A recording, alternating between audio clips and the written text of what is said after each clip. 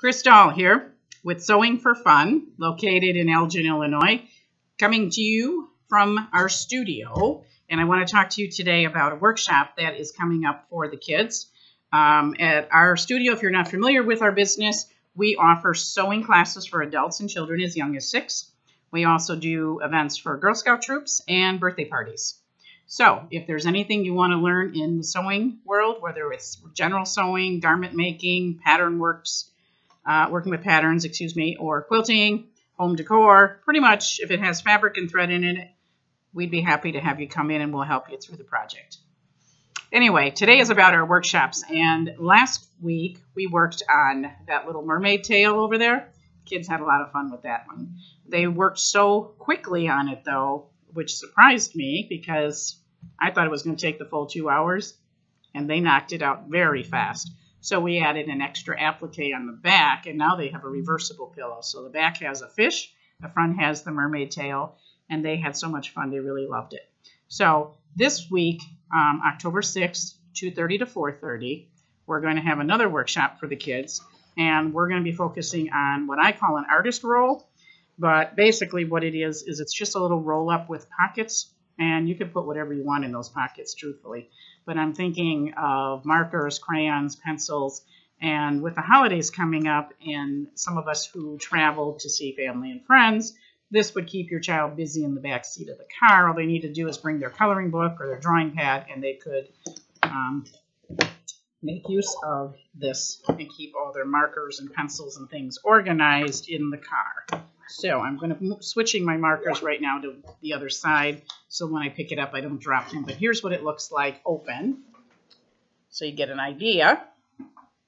So we have pockets on both sides, and I pretty much made them about the same size. But you could vary the pocket size. You could also make it, narrower with less pockets. You could make the whole piece a little bit wider if you wanted, if you needed to have more space between the pockets so that you could fit more things in there. Whatever you want to do, it can be personalized.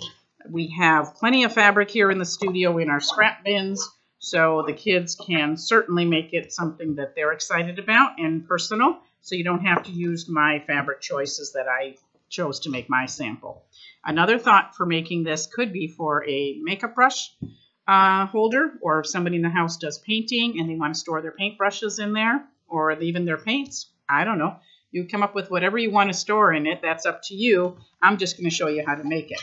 So I'm going to roll it back up so you can see what it looks like rolled up now. And everything is inside and nice and secure. We're going to tie it up, and then you will see the benefit to the artist roll. So everything stays inside, nothing falls out. So it's a nice little travel roll. And like I said, if you do have makeup brushes or things that you want to pack in a suitcase, this would keep everything organized and out of trouble. So maybe even for jewelry, I don't know. Come up with your own ideas. And kids, you can make this for yourself, or you can make it for mom or an aunt or a sister as a gift. Either way, you'd have a lot of fun making it. So one other thing I want to point out, on the table there's that unicorn pillow.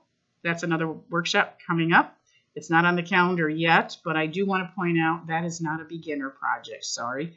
You might have to have a little bit of experience to work on that one because of all the tight curves on it.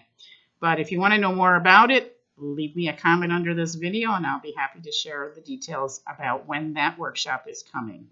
But today's video is more about the workshop, which is next weekend. Well, technically it's this weekend, October 6th, 2:30 to 4:30. Where do you sign up? Go to sewingforfun.com, click on Book Now, and look for workshops. And we'll see you next Saturday in class. Take care.